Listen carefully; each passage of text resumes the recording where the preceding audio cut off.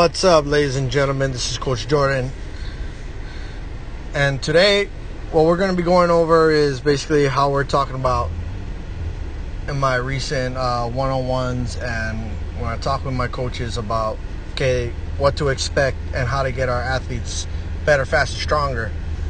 And that's starting with a simple thing of loading the hips properly. Okay, so basically when it comes to loading the hips, it does recruit your posterior chain, getting your glutes involved, have everything stacked efficiently. That way, we can get the biomechanics to generate enough force to get our athletes moving forward in a quick and explosive manner as well too. All right, so basically what I got right here is I have Coach Pomai working on loading his hips. All right, so the first one we did, and I want to thank Coach Pomai because, having him help me out with this is a big deal. He knows what it takes to get faster, better, faster, stronger, but at the same time, I also, in this picture here and this video that you're about to see, I got him loading his hips incorrectly.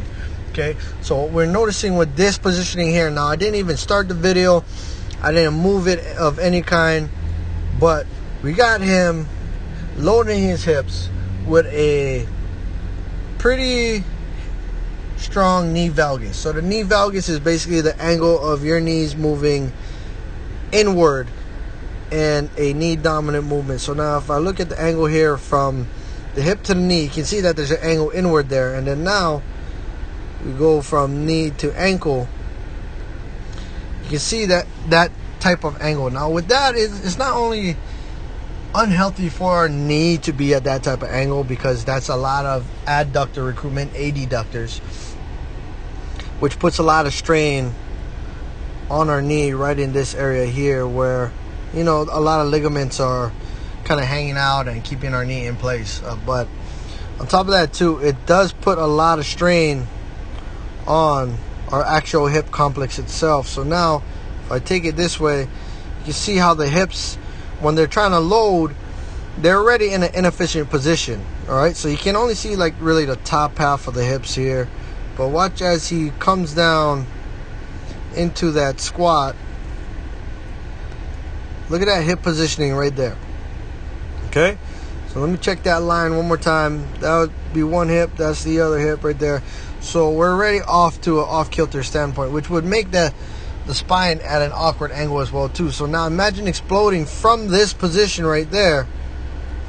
We're not going to be getting much anywhere in a lateral and or front to back plane as well too, or just getting that plane down right. If I'm trying to sprint forward and I have this, definitely not going to gain any ground. All right, so now as we advance through it as well too, this is what we're trying to get corrected here.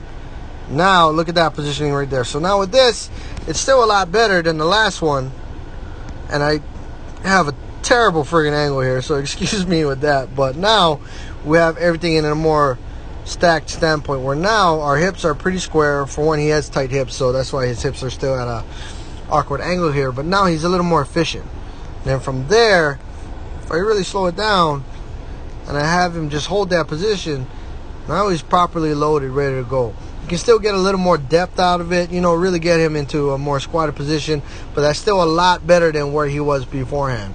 Okay, so now what we're going to do, we're going to fast forward a bit. He's loaded, all right, back in that loaded position, glutes engaged, proper engagement of the adductors, the glutes, and not overly recruiting the adductors and or inner thighs here. So now as we advance forward with the movement, as he transfers that weight to explode, everything is coiled up, and once he drives that outer leg out to explode out, that's where everything just explodes out, and then he lines back in the athletic stance, nice controlled, hips loaded again. All right, and that's kind of what we're trying to gain with this, because basically what happens is if we're inefficient in our movement and we're over recruiting our adductors, now in a general fitness standpoint, when it comes to just getting stronger and overall trying to get a better squat or fixing our squat that we can have more stable hips, there's a lot of things that go into play. A lot of, trainers nowadays, they'll just say, okay, foam roll, do this, and, that'll be the answer. But at the same time, we also want to make it a habit to where we're correcting that loading of the hip, because even as he explodes out, right, from this position, he has to load his right hip to stay efficient and decelerate for his landing right there. All right, so keep that in mind, and we're gonna have a little more breakdown today as well too. Today is Technique Tuesday. It's not just gonna be a one-shot video. This is the first one, just talking about loading the hips properly, getting proper recruitment of our muscles. That way we're not putting a lot of strain on our joints. All right, so Technique Tuesday part 1. Stay tuned, a lot more to come, all about squat technique, loading the hips, and how it translates into sports as well too. Other than that, it's Coach Jordan signing out. I'll see you guys in a little bit.